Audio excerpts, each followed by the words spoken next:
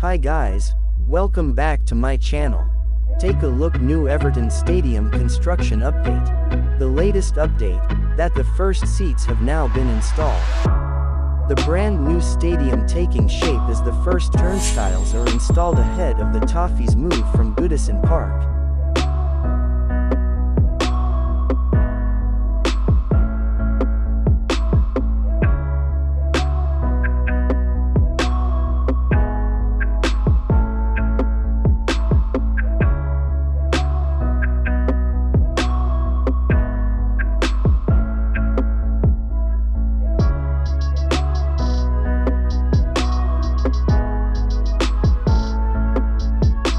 The good news continues for the Toffees, with fresh images of the club's brand new stadium.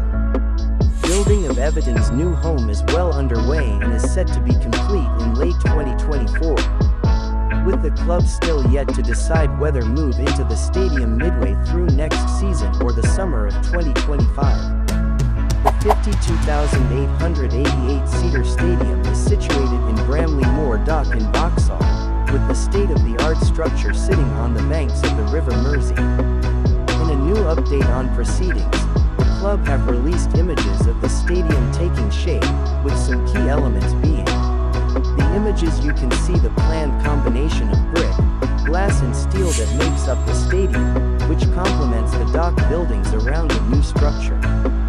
The first turnstiles have now been put in place, ready for supporters to make their way into the stadium for the first time next season.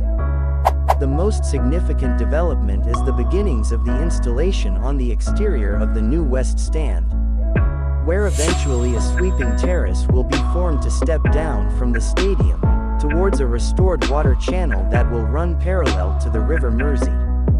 The stadium's bowl-like shape is now also visible, and inside the handrails have been constructed ready for the first seats to be installed. A final roof covering on the north stand is also imminent, while in the video loaded on the official Everton site there is sight of the tunnel and playing area fans will be watching from next season.